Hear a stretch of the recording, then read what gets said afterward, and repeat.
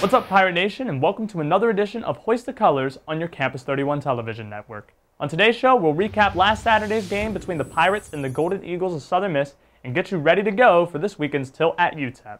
But first, let's go to the highlights from last Saturday. It was Military Appreciation Night at Dowdy-Ficklen Stadium as East Carolina welcomed the 24th-ranked Southern Miss Golden Eagles to town for a late afternoon kickoff. With star wide receiver Lance Lewis sidelined for the Pirates due to injury, insert sophomore receiver Reese Wiggins. And in the first minute of the game, it's Wiggins receiving a screen pass and streaking down the sideline for a 72-yard score to put the Pirates up 7-0. Then following a Southern Miss 3-and-out, ECU was on the move again and on the verge of going up 2 scores when a Dominique Davis pass caroms off Joe Womack's hands and into the hands of Southern Miss's Jamie Collins, who's running back the other way with blockers in front of him, and 97 yards later, he ties the game at 7-all. Things didn't get any better on the ensuing drive as the Pirates were forced to punt, and they did so to Tracy Lampley, who finds a seam and takes it back 60 yards to put the Golden Eagles ahead 14-7.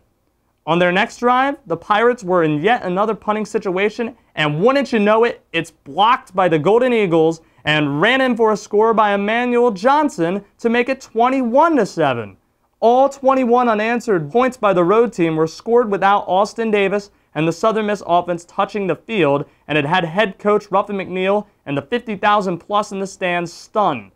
Early in the second quarter, that Southern Miss offense finally got it going when tailback Jamal Woodyard catches a pass and goes up high into the end zone to extend the Golden Eagle lead to 28-7.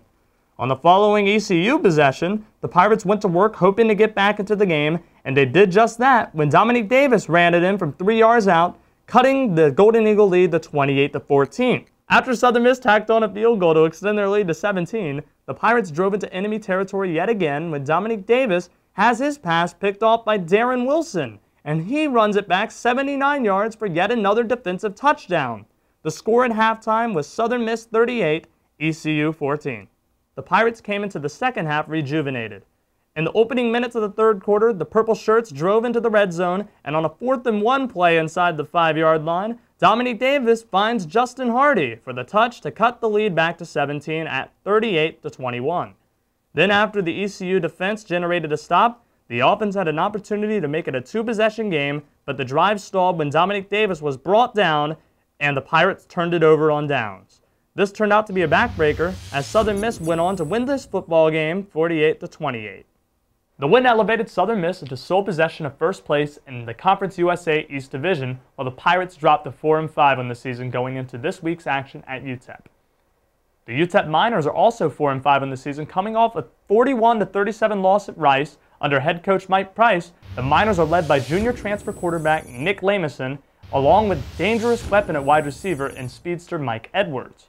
With both teams being very evenly matched, there was a good chance the game could come down to special teams.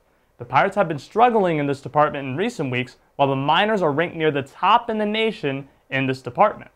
It is definitely shaping up to be a great game, and no matter what happens, we'll be here to keep you up to date on all things Pirate football. So from all of us here at Campus 31, I'm Josh Graham, and you've just watched Hoist the Colors.